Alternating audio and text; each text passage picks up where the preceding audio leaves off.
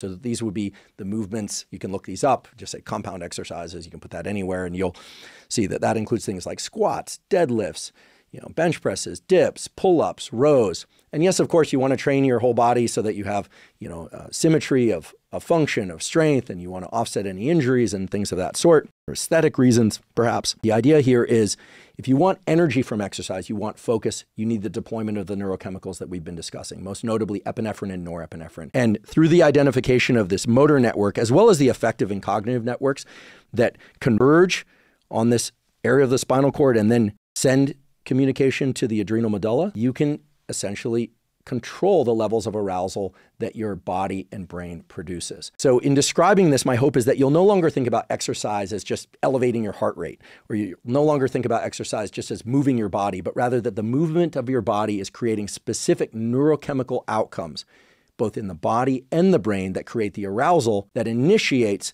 the improvements in focus and attention that allow you to learn better and that contribute generally to brain health and longevity.